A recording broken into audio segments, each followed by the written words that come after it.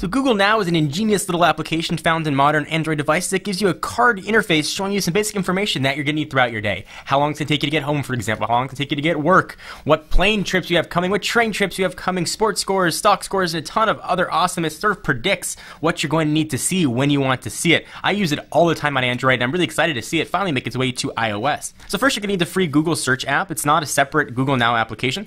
Go ahead and download that sucker and open it up, and here's what you're going to be greeted with.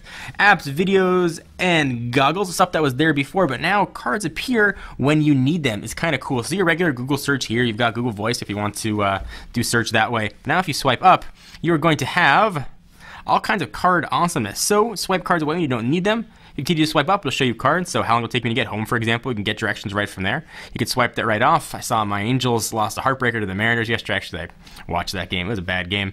I can see even more heartbreaking. The Lakers in a frustrating season got swept out by the Spurs. I definitely want to swipe that one off. I can see what some stocks are doing, what the weather is here in Irvine. You could show a ton more cards if you want to a new place. You can go into settings. You can see what you can set cards for Gmail, travel, public transport. If you take a train every day, it'll tell you if the train is running on time. It'll tell you weather, movies, stock scores, and a ton of awesome things here. And it works just as it does on Android with one big exception: no notifications. So if you do this pull down tray, you're not going to have any sort of Google Now stuff there, at least not yet.